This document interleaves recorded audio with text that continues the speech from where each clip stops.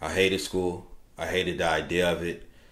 I didn't quite understand why I had to go, and this stems all the way back to kindergarten. Like I could not stay in school.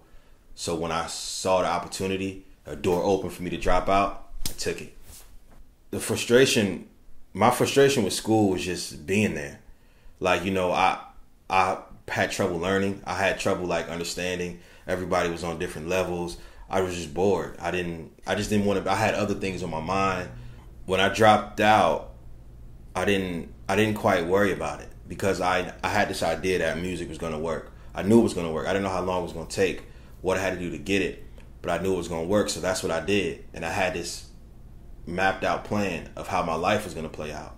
But I knew after that dropping out that my life was going to be harder than a lot of my friends, a lot of my peers. Like I wouldn't be rewarded the same opportunities. I wouldn't be able to do the same things, same jobs, same schools, anything.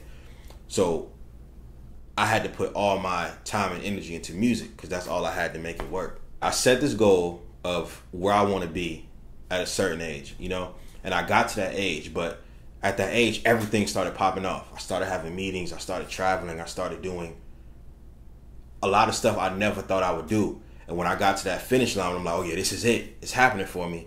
The door slammed in my face. When the door slammed in my face, I realized that, bro, what are you gonna do? You don't have a diploma.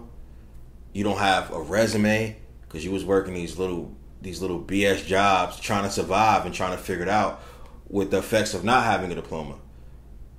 And it's like, man, what you thought was gonna happen didn't happen. So, bro, you gotta get it together. When I had that thought of getting together, back in my mind, I'm like, bro, you're not gonna be complete. You're not gonna live to your full potential if you don't go back to school and get that diploma. So I came down to North Carolina. I enrolled in Wake Tech Community College. And from there, I started doing the work. I started passing the test, and I started seeing like, man, I really can do this. But in the midpoint of all that, I started getting frustrated because I wasn't creating music. I wasn't dropping music. I was seeing everybody drop music. I was getting mad. I'm like, yo, man, are everybody gonna forget about me? I'm not working. I was so hard on myself because I'm always working.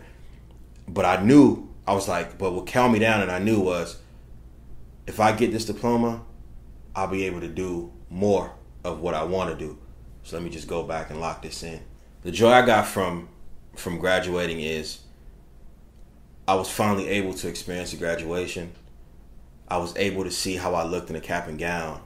And the most important was I was able to let my family see me graduate. Like the smiles on their face and how happy they was for me was priceless. And that was an experience I would never forget. Like it outweighs everything.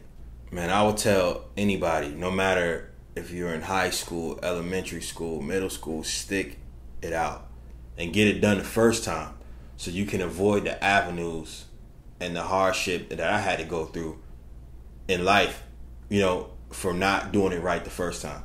And I feel like, man, after like all I've been through, after all I've done, no matter what, finish school.